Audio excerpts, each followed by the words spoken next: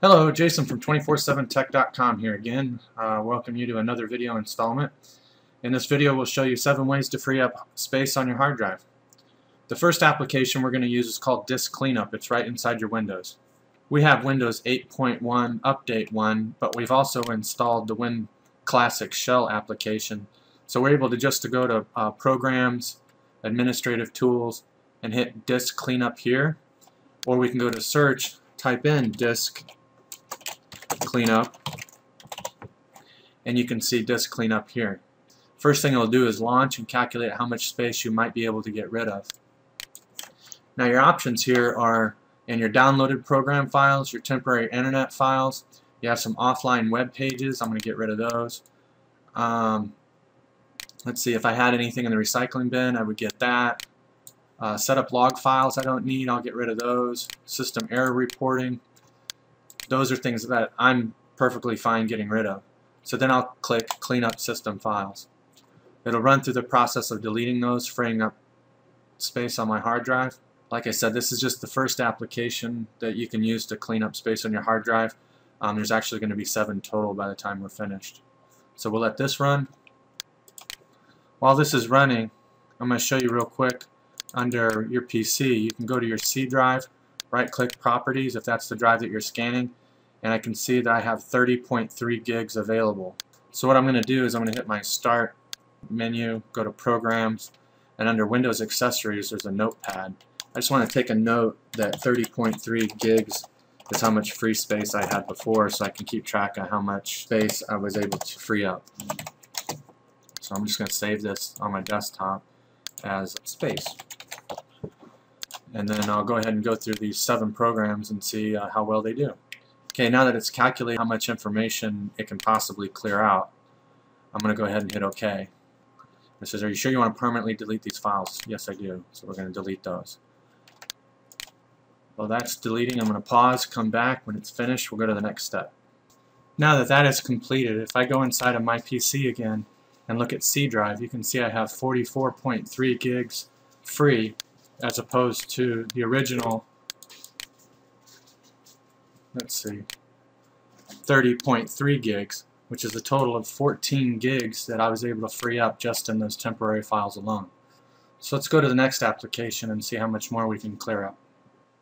So another way to free up a lot of space on your hard drive is to uninstall applications that may use up a lot of space.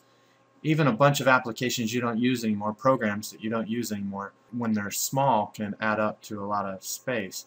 The thing is normally I would say you can go in Windows 8, for instance, you can go to your control panel and then go to your Add Remove Programs option, which would be under Programs and Features, and you would select the application that you don't need anymore, let's say like Bonjour, and I would click Uninstall.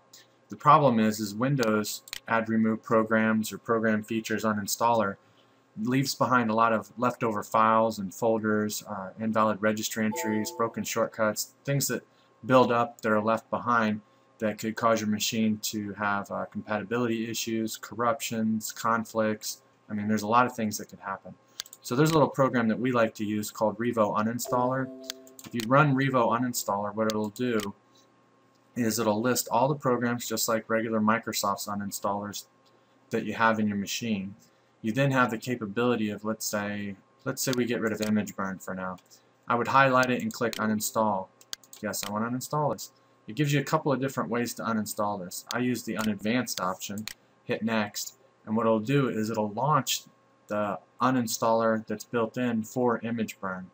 That's the same thing that Microsoft Uninstaller will do, except then it goes the next step. Here's the uninstaller. It ran, it uninstalled, and I hit close. Now when I hit next, it'll go through and it'll search for any leftover files, folders, registry items, anything that's related to this application that may have been left behind. So it's actually a true uninstall of the application. There you go. It didn't find anything on that because it was such a minimum installation, and the image burn actually has a pretty good clean uninstaller. But normally what you would see in most files would be a list of leftover files. You would hit select all, next, and it would delete those, and then a list of registry entries that you don't need anymore. You would hit select all, next, and delete those. And once you're finished, you just click finish, and you know that you've actually cleaned out every little bit of the application. One of the other things you have to look at too is that a lot of times it'll need or request to reboot the machine's operating system, and that's just to restart your machine so it can grab some of those files or registry entries that needed to be pulled out that may have been in use at the time. Again, this is another way to get rid of quite a bit of space on your hard drive that you don't need anymore. Another program to help you when you're trying to clean up space on your hard drive is a program called WinDirStat. It stands for Windows Directory Statistics. You can get it here. Go to Google. You can search for the WinDirStat if you like. I already have a link for it. It's right here. This is what the page should look like. Right about here is a download link. They'll have some what's called mirrors, places that are hosting the download. Let's go to FossHub and then download. Here's the installation, downloading. I can open up the folder here under Show All Downloads. Another way to get to it would be to go to your user folder, open that up, and then your downloads, it should be here. Unless you've picked another location, I'm going to delete these files because I know I don't need them anymore. That'll help free up some space.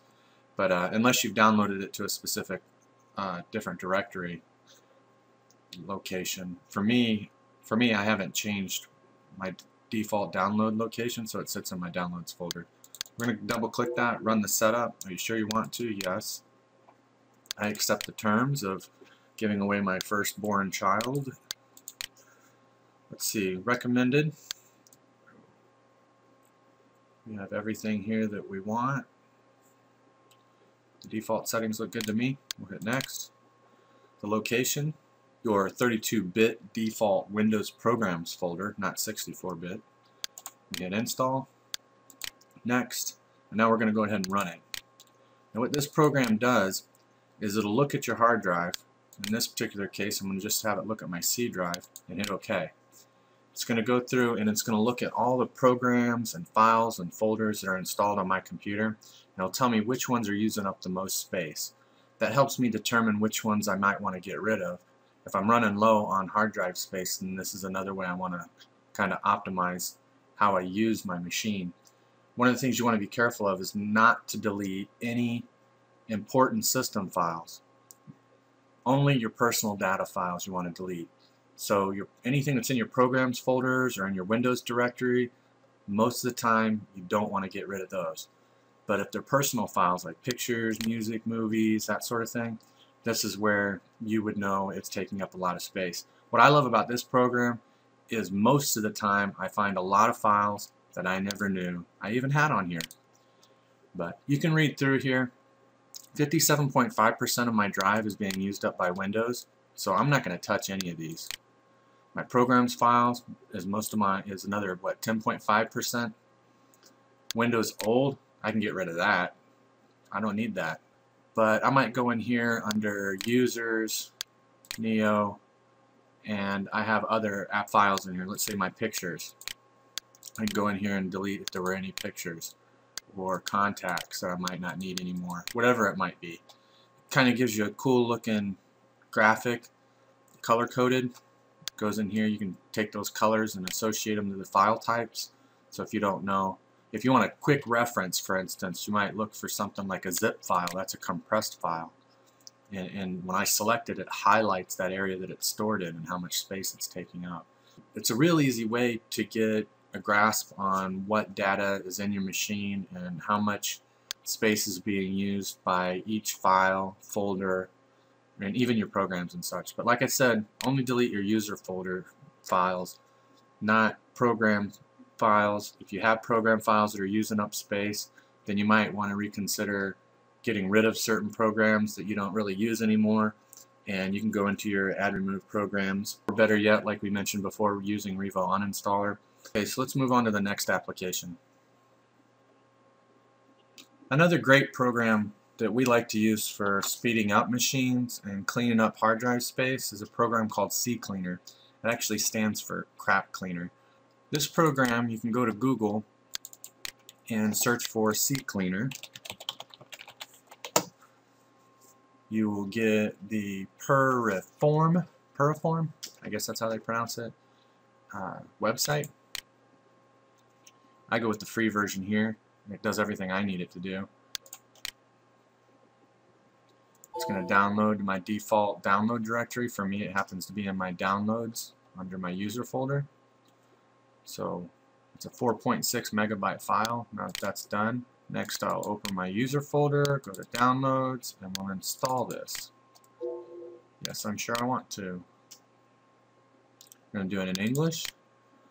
I like to add a desktop shortcut. I'll add the start menu shortcuts. I'll add run cleaner option to the recycling bin. I'll add the open cleaner option to the recycling bin context menu. I'll automatically check for updates. That's good. And of course I want to enable the intelligent cookie scan. Now there's an advanced option for the installer, and what it'll do is it'll just step you through each process of the installation. By default, all the default settings are usually just fine. This doesn't install any extra spyware or bloatware. Once it's completed the installation, I'm going to not review the release notes because I've seen that before and there's no reason to see it. I'll next select finish and it's installed. I can close out this window, and here's what the application looks like. It gives you a little bit of information about your operating system, what version it is, what type of processor you have, your RAM, and so on. In this particular scenario, we're just going to leave the default settings in place. There's much more advanced options in here. The problem is if you're not real familiar with some of the techier end of this information, you could really cause some damage to your computer. But by default, the default settings are pretty much what you're going to want to run with. So the first thing we're going to run is the cleaner. Click Run Cleaner. It says this process will permanently delete files from your system. Are you sure you want to proceed? Don't tell me this again. Of course I'm sure. Okay. And what it's doing is it's going through Internet Explorer, grabbing temporary internet files, my history, cookies, my URLs, .dat files, and last downloaded location. It'll go into my Windows Explorer recent documents, run in startup menu, and other Explorer MRUs, thumbnail cache, and taskbar jump lists. Within my systems, it's going to go ahead and empty my recycling bin, get rid of temporary files, things on my clipboard, memory dump files, check disk file fragments, and Windows log files. All this other stuff is more advanced. I wouldn't do it if I were you. I'd do a little bit more research before going along and taking that stuff out. So now we'll go over to applications here, and you'll see that it also goes through my Google Chrome internet cache, internet history, cookies, download history, last download location, sessions. It goes into my Windows Store, gets rid of the Bing Finance, Maps, News, Sports, Travel, and my Skype Metro app. Goes into these other applications like Adobe Reader, MS Office Picture Reader, multimedia. It'll go into my Adobe Flash Player, the Shockwave 10, Shockwave 11, my Media Monkey, Microsoft Silverlight, QuickTime Player, VLC Media Player, Windows Media Player. Goes into different utilities like my 7-zip compression utility, my Adobe Air, my Windows Defender, my antivirus, and then into my Windows, into Microsoft's Management Console and the Microsoft Search, also into regedit for your registry editor if you've been using that. So it goes into quite a bit of information that it pulls out by default. And in this particular case, it pulled out 53.4 megabytes. So that's pretty decent considering how small the hard drive is that I set aside in this virtual machine. So let's go over to the registry. It's going to scan for all of these things: missing shared DLLs, dynamic link libraries, unused file extensions, ActiveX and class issues, type libraries, applications, your fonts, application paths, help files, installer, obsolete software, stuff that you run at startup, startup menu ordering, your MUI cache, sound defense, and your Windows services. So we're going to scan for any problems that it might have. Once it finishes that, it'll say 100% and you click Fix Selected Issues. If you want to back up the changes to your registry. In your particular case, if you're new to this, I would go ahead and back it up. So you hit yes, pick where you want to store it. I would change the file name.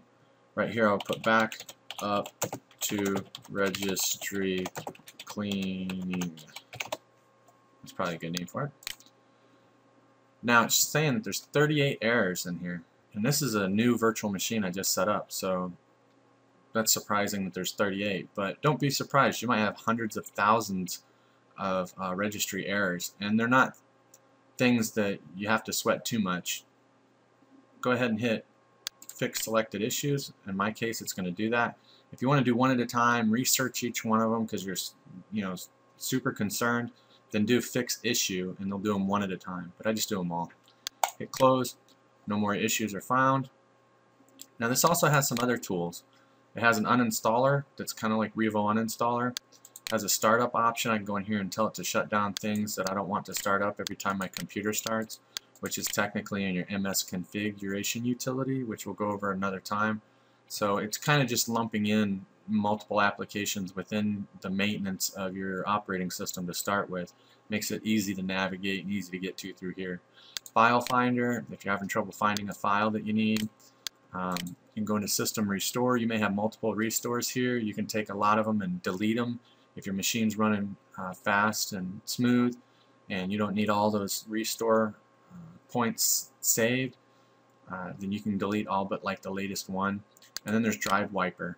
If you want to go in here and erase any drives, like a jump drive, like your thumb drive, or an external drive, or another drive that you've just recently installed, you want to switch all your data over to and then wipe the other drive. This will go in and securely delete. If you have anything that you've deleted and you want to make sure it's really gone, this helps quite a bit with that. And then you have some other options here. You can go in and change your settings, cookies. You can include things, you can exclude things. If there's, some of the default values you can change there, and then there's a much more advanced option to go in step by step and change some things. So this particular application is pretty powerful, but it's fast and quick if you want to do just a quick little cleanup, and it'll free up a lot more space than you might have thought you had in here of temporary files that you didn't need and invalid registry entries and such. We like to use CClean on just about every machine that we service. Let's move on to the next application. This next program is called Dupe Guru. If you go to Google and type in Dupe, D-U-P-E, Guru, you'll find an application here that's for duplicate file scanner. Thing is duplicate files use up a lot of resources in your machine as far as storage space that you might not realize, where you've transferred files and copied them and cut and pasted, and you end up with like 12 different versions of the same exact file. Or during installation, some programs use the same file for multiple programs, so you keep reinstalling that one file when you only needed like one to start with. So this program here will go in and find multiples. Now remember, you need to know which operating system you're running. In this particular case, all you have to do is go to your computer icon and go to Properties. It'll load and you'll see under System, the system type. The operating system is running a 64-bit operating system on a 64-bit based processor. The operating system being 64-bit is what you need to know. So now that we know that, we can go to Dupe Guru here, and we're going to pick the Windows version for 64-bit. Download that. Of course, it's going in my Downloads folder. Once your download is completed, we'll open it up by double-clicking the link in your Downloads folder or going to your Downloads folder, which in my case is in my User folder under Downloads. Once it goes to run, we'll hit Next. Looks here like I went to double-click, so we're going to cancel that installer. So I'm going to go with this other one. Create shortcuts in the Programs folder on desktop, that's fine. Where's the default location? That's good for me. If it's not good, you can browse and select a different location. We'll hit Next. Go ahead and install. Yes, we want to. Next, we'll go ahead and launch it. Now here you're going to hit this little Add button to select which files and folders you want to scan. For me, I go right to my C drive and hit Select Folder, because I know certain, if you're a little bit more advanced in your tech capability, you can go into your C folder and it'll scan your Windows files, your program files, all those files, and find duplicates. Now if you're not very tech savvy, you don't want to go in and select those folders because they might find files that are duplicates that need duplicates. Whereas if you go into your user folder, for instance, under your user itself, these are your user files, like your stuff on your desktop and your documents, your pictures, music, movies, that sort of thing. It's going to find the stuff more for a novice to be able to easily delete things that you probably are not going to hurt your system by getting rid of. So I selected my user folder, and in this particular case it's the Neo one, and I hit Select Folder. Now that's added, and I'm going to do a scan. It's going to go through and it's going to collect all the files that have multiples to see which ones I might be able to delete. Now this free version of this particular program only will let you delete up to 10 files at a time, but it'll show you all the files that are duplicates, so you can make a list or a screenshot and go through and manually delete them if you choose to. In this particular case, I'm going to expand the folders option and see what kind of things are being stored that are duplicates that I don't need. In this particular case, you can see I have 1, 2, 3, 4 versions of this. Okay, so I can get rid of 1, 2, 3 of them. Here I've got 2 of the same images that I know I don't need, so I'll delete that. So it's easy to go through and just pick and choose which ones you can keep and which versions you don't. Some places you want duplicates, sometimes you don't. So that's completely up to you. But pick the ones you want to delete. I can go into my actions and I can hit send marked to recycling bin.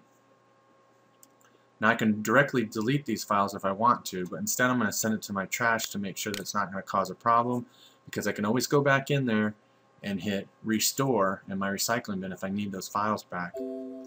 This particular case, it couldn't remove these because they're application files, but that's fine. Instead, I should probably delete something I really don't need, like these JPEGs. And I can go in here and hit send marked to recycling bin. Proceed. It sent those, and I hit OK. Now I know those 2 pictures are gone when because they were multiples and I only needed the one. But if for some reason I needed it, I can go right back in here, right click and hit restore, and it'll go right back into that location. So, but in my particular case, I know these I don't need, so I'll right click and I'll hit empty recycling bin. Now I know they're gone for good. It's easy to fill up your hard drive with a lot of duplicate files that you don't necessarily need, so this is a good program to go through there. Let's go to the next application. So the next thing we're going to talk about is space that's used up by System Restore. System Restore is so that you can roll back your computer previous settings in case there's some settings or an installation that caused a corruption, viruses or spyware or something. Rollbacks and restores rarely work. Most of the time you need to back up all your data, wipe the drive, and restore the machine from scratch. So I don't even normally use restore. But I'm going to show you where you can reduce the amount of space that's being used to save restore points. If you go up here to your computer, right click, you'll have an option for properties. Under properties you have system protection, and from there you have an option for configure. Right here under configure you can disable it altogether if you like. Most of the time that's what I do. But down here the usage that's being used right now is 3%, which is 1.27 gigs. Now for me this is a virtual machine, so I'm not using much space anyways, and I don't really need to use very much restore space either. In your particular case, your drive's probably much bigger, and you're going to look at the percentage of how much you use. And whatever that percentage breaks down to, does that make sense for being able to hold all the data that you're going to need to restore your machine? So what I'll do to reduce it is you just take this little slider and slide it over. Let's say I go down to 2%, or I go down to 1%. Here it gives me an option to delete all the restore points for this drive. My machine's running fine, so we'll do that. Made the changes, done. I'm down to the 1% still, and I'm going to hit apply. Are you sure you want to? Yes. Done deal. Now I have more hard drive space available, and it was just simply adjusting that system restore storage capacity size. Like I said, most of the time I just turn mine off altogether. That's because I'm a tech, and when I go to get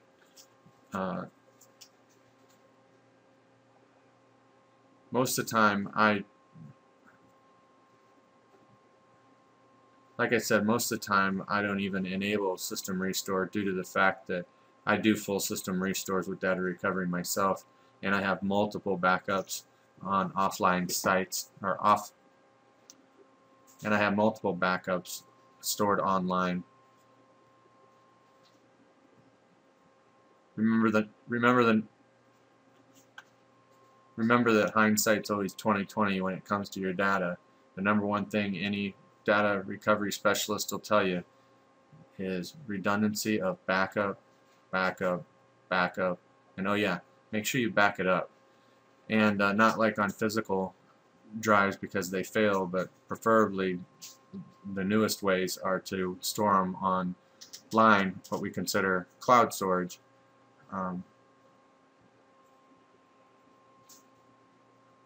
With your data backed up properly and keeping your machine clean, there really is no reason to have a restore. Let's move on to the next, and I believe the last option for cleaning out hard drive space. Option for freeing up some hard drive space. The last and seventh option for freeing up hard drive space on your computer is to disable your hibernation. This step you pretty much only do if you're really desperate for space, because it's kind of important to let your machine hibernate when it needs to. What it does is it takes the information that sits in your RAM or your memory, what you're actually doing right at this moment, and it stores it on the physical part of the hard drive. So it's able to shut down the computer, not be running power, and when it reboots, it loads that file, and then you're right back where you were previously. It's almost like hitting a pause button as far as the user's concerned. That's what they see. The file is actually hiberfile.sys, so hiberfile.system. By disabling hibernation, you will delete this file, freeing up space on your hard drive. The easiest way that I've found is to use the command prompt as an administrator. So you're going to hit start, and in your search you're going to type in CMD for command, and you'll see right here under programs there's CMD. It's kind of like DOS. You right click it, you go to run as administrator, so you have the privileges that you need to execute this, and you hit yes to approve that.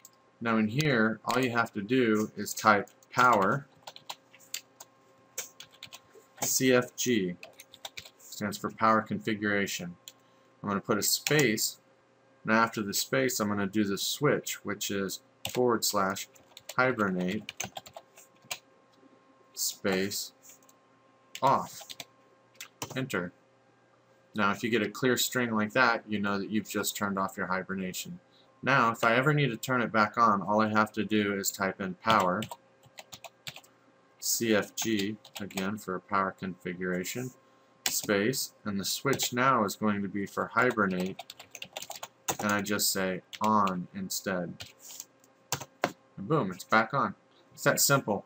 Now you can go through all the Windows interface of navigating to get to where you need to turn things off in your power settings. So there's actually that and a registry edit that you can do. So there's a lot more complex ways to dig down into doing it, but I just like using that quick command. Maybe it's because I'm old school, but I just think it's quick and easy. So that concludes the 7 ways to clean up your hard drive space. I hope this video empowers you to take control of your computer and have it running in an optimized performance. If you have any questions, please feel free to stop by our website at 24-7tech.com. So that's 247tech.com with a little hyphen between the 4 and the 7. You can give us a call at 850-295-1409. You could shoot us an email at support@24-7tech.com.